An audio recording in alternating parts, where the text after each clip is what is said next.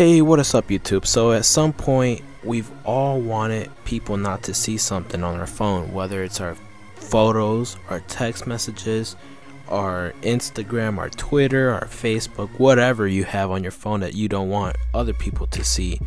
And we've always wanted an alternative instead of saying no. So now I got this alternative for you guys, and you guys might like it. So let's get this video started.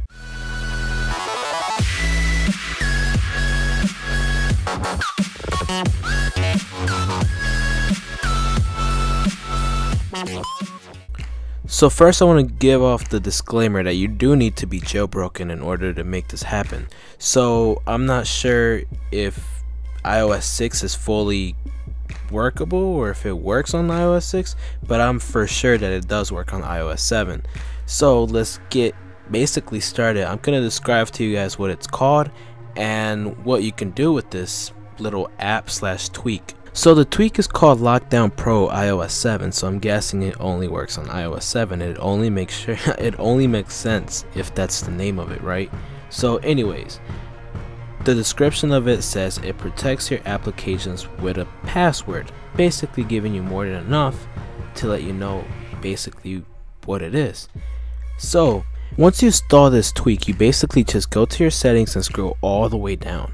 Then you'll see a little icon that says LockDown Pro with a huge key that looks like the I file off Mac OS X, if I said it right. Anyways, you click on the LockDown Pro little icon and it tells you to make a password. Now make sure this password isn't the same one to unlock your phone because your friends might know it. With this being said, you make your password and you press enter. You make it twice just so you know, and then you have a category that says applications. It says locked apps and folders. Then it says view locked apps and folders. Then it says hide applications. So not only can you lock an application, you can also hide it. Then it says open hidden applications. So I'm guessing this is to unlock to unhide those applications.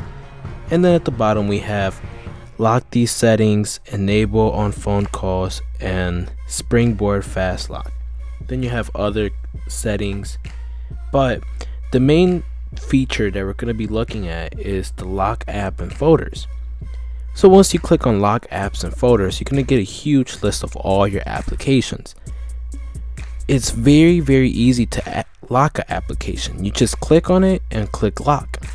Once you have it locked, no one can access it, trust me. You click on it and they'll ask you.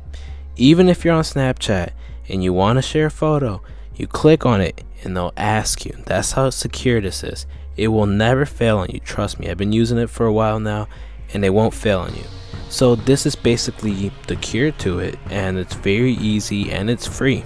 So I hope you guys enjoyed this video, and yeah, hope you guys have fun with it.